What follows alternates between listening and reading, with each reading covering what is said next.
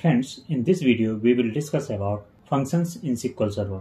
Okay, we can see the output as expected. Scalar functions. Suppose I want to find out the employee whose salary greater than 40,000. We are using this as a table. Hello friends, this is Gautam and thank you for joining Interview Point. Friends, in this video we will discuss about functions in SQL Server. Okay, so now let's get started. First we need to understand what is functions in SQL Server. A function is a database object in SQL Server. So the next point is a function contains a set of SQL statements to perform a specific task. So it can also have multiple set of statements. So in this we can have multiple SQL statements to perform a specific task. So next point is a function accepts input parameters, perform actions and then returns the result. Or we can say a function must returns a value, or we can say a function must returns a result. So it accepts the input parameters and perform some actions and then it must returns a value, or we can say it must returns a result. So the next point is functions always return either a single value or a table.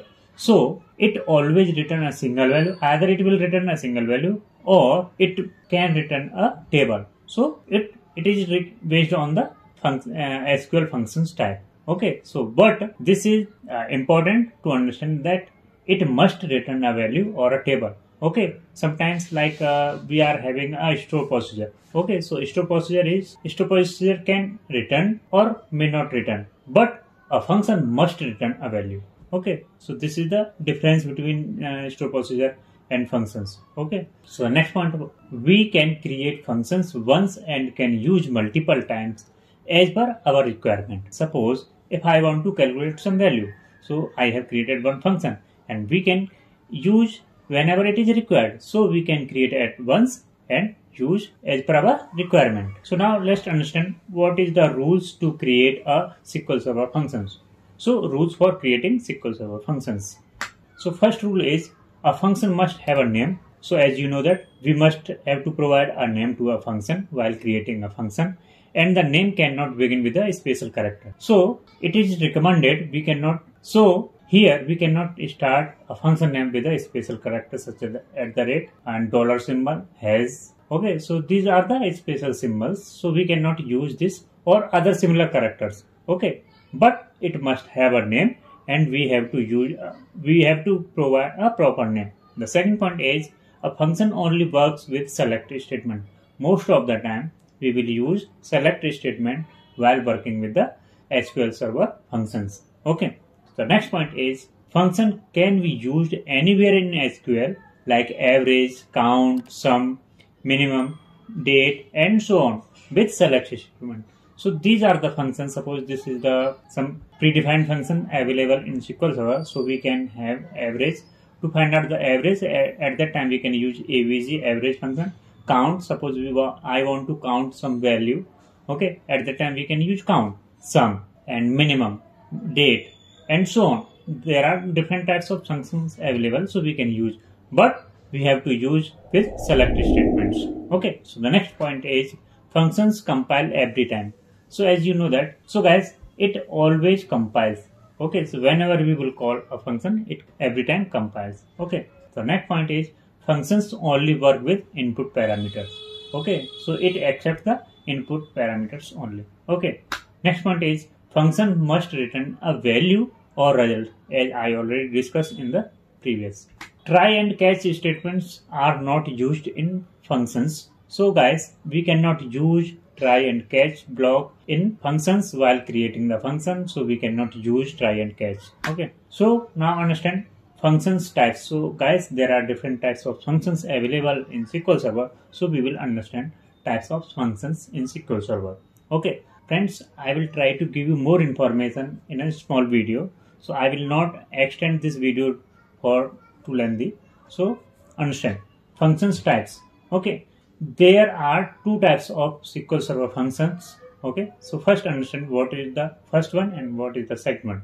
So first one is system defined functions. So there are predefined functions available in SQL Server, so we can call it as a system defined functions. Okay, second one is user defined functions. So guys, here user defined functions are again categorized in two types. So first one is scalar functions and second one is table valued function. Okay guys, so let's understand what is system defined functions.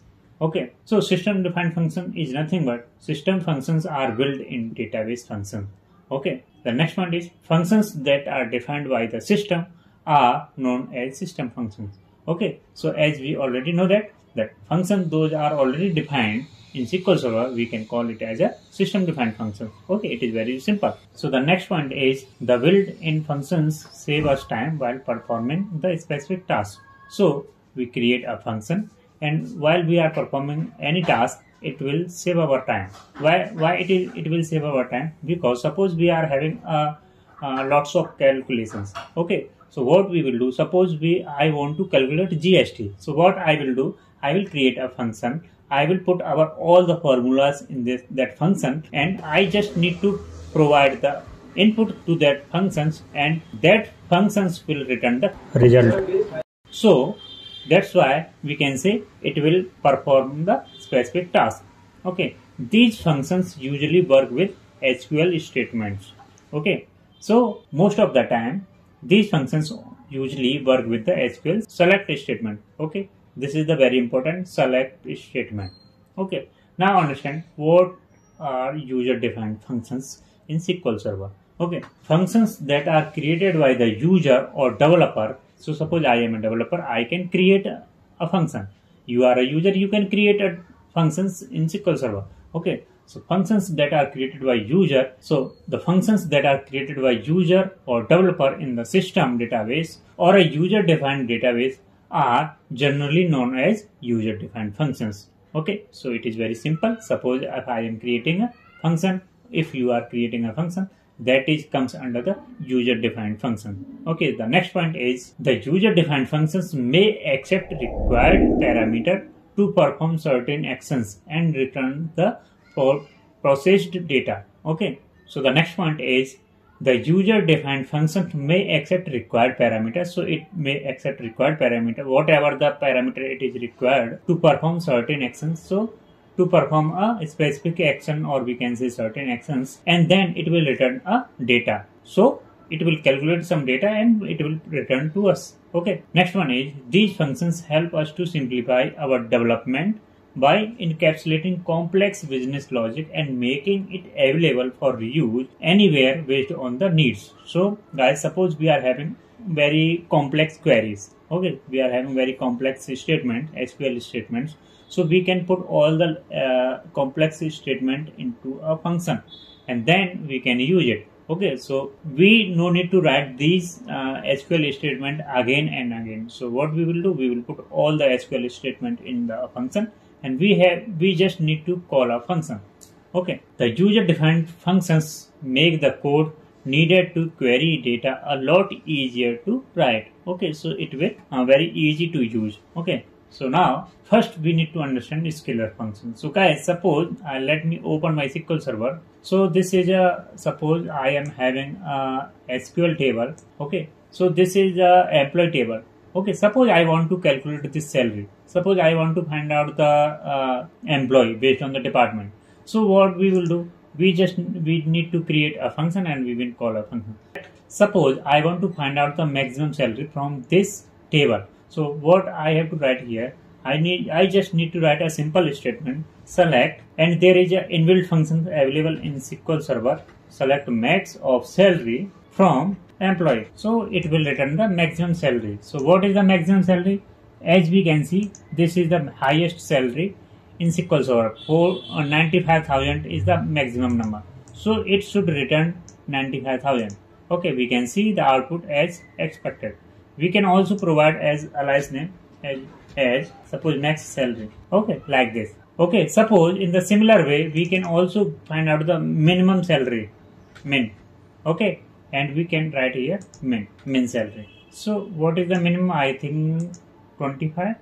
So 35 is the minimum salary available in our employee table. So we can see 35, this one. Okay, so like that we can use SQL Server functions. Okay, so let's understand. Scalar functions. User defined scalar functions return a single data value of type defined in the return clause. So what is the scalar function we need to understand. So what type of value it will return? So we have to provide the return type. Okay, so while creating a function, at that time only we have to provide the type. Okay, so we want to return this type of value. Suppose string type of value I want to return. I want to find out the value that should return a string type, or that should return a varchar type, like this. That should return. I want to find out the value that will be a string type, so we can say varchar type. Okay, suppose integer type, like this. So the next point is function body can contain a series of transact SQL statements that returns the single value. Okay, so it is very simple, so we don't need to explain it. Now, the return type can be any data type except text, image, cursor, and timestamp. So, while creating a scalar function, we need to take care that return type should not be text, image, cursor, and timestamp. Okay, now let's understand what is the syntax of creating a scalar functions. Okay, so it is very simple, like we are creating a view, or we can say we are creating a store procedure. Similar way we can create a functions in SQL Server. Okay, so what is the syntax? Create function, schema name, and schema name is not mandatory. So like by default schema name is nothing but dbo dot function name. Here we can provide a function name, and here we have to provide the parameter list. Return data type. Here we have to provide like varchar, integer, as, begin, and here we have to provide end. Okay, so let's understand how to create a scalar function. So suppose I want to find out the area of triangle. Okay, so to find out the area, we have to provide the formula. Suppose a is equal to 1 by 2 into base into height. Okay, so this is very simple. So let me create a function. So create function, and we have to provide the function name. Suppose dvo dot fun underscore triangle area. Okay guys, so we need to pass here two parameters, so base and height. For passing a base, we can write like this. Suppose at the rate b for base, and I will ask a decimal type, so we can say 10,2. Okay, and the second parameter will be height. Height is nothing but at the rate h. Okay, so it is also decimal type, and I can provide it as a 10,2. Okay, now we have to write here returns decimal, and here we can provide 10,2. Okay, so I want value after decimal like 2, and then as, and we have to write begin, and then return. So for 1 by 2 we can write 0.5 into at the rate base is nothing but b, and into at the rate height is nothing but h. Okay, and then we have to write end. So as of now we don't have any scalar functions in it, so there is a typo here, returns, and now we need to create it, execute. Now command executed successfully. Now we need to call this function. So to call a function we need to write select dvo dot fun. We can provide this name dvo dot this, and then we have to pass the parameter, suppose 4, 3. Okay, and we can also give the as area. Okay, and then we can execute this. We can see the result 6. Okay, so like this we can work with scalar functions in SQL Server. So if I will refresh this folder, and we can see this function is available here. Okay guys, so let's proceed further. So table value function, it is also very important to understand. So what is table value function? User defined table value function returns a table data type. So guys, it will return a data type as a table. Okay, it will not return a single value. It is, so we can use it same way as we use a table. Okay, so we can directly consider it as it is a table. Okay, so you can use a table value function anywhere in SQL that you can use a table. Okay, so when anywhere we can use in a SQL Server like a table. Okay guys, so let's understand the example. So it is very simple. So we have to create a create function. Here we have to provide the function name and whatever the suppose salary. Suppose I will give the same example here. So I have already created this example. Okay, so let's jump to the SQL Server. This is the function, create function name, and salary I have to provide decimal. And what will be the result? Select name, department, salary from employee where salary greater than salary. Whatever the salary we will provide here. So maximum salary we want to find out. Okay. So suppose I want to find out the employee whose salary greater than 40,000. Okay. So for that we can write, we can call this. Okay. So first let me execute this command completed successfully. Now let me try to call it. So select star from. So we are calling this function like a table. We are using this as a table. Okay, select star from this function name. We are providing this function name based on salary. So the employee whose salary greater than 40,000 I want to get. Okay, so we can see here. Peter, Syam, Rohit, Lucy and Smith. Those are, so these employees having salary greater than 40,000. Suppose here if I will provide 30,000, so then it will return. So as of now it is returning 40. So if I pass here 40,000, then it returns 5 records. Suppose if I will pass here 30,000, then it will return 7 records. Okay, so we can see 40,000 salary is already there. Okay, 35,000 is already there, like this.